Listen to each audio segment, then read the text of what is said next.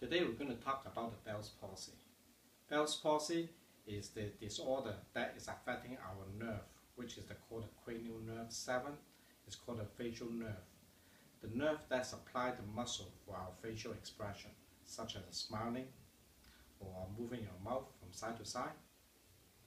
And also, they also give some branches that supply your sensation to the tongue.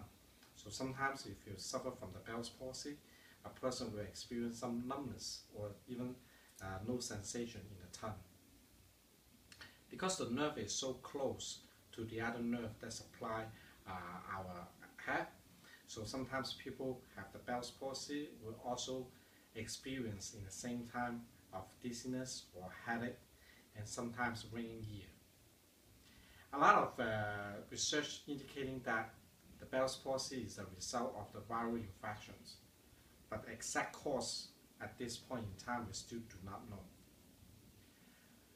Majority of this kind of patient, about 70 to 80%, will have a spontaneous recovery, meaning that once the inflammation in the facial nerve, which is the cranial nerve 7, the inflammation resolve in this inflammation, and their function, the muscle function, return back.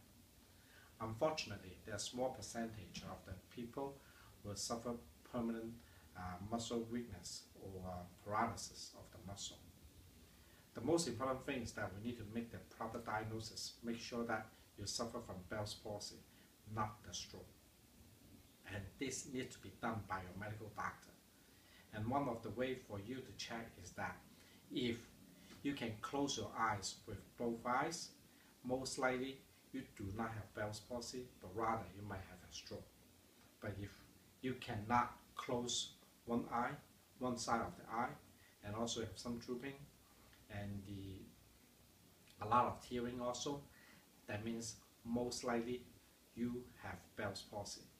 But again, to make a proper diagnosis, you need to go to see the medical doctor immediately if you suffer from this symptom. And in the upcoming video, we're going to show you some facial exercise, how to do this exercise to help with the problem that you have, Bell's palsy. And aside from the exercise, there's also some treatment can be done, which is the acupuncture. With the acupuncture, they can help stimulating your inflammation to become dissolved or resolve the inflammation, and also improve the neural conduction and also the recovery of the symptom. And all these things can be very helpful or beneficial for people who suffer from the Bell's palsy.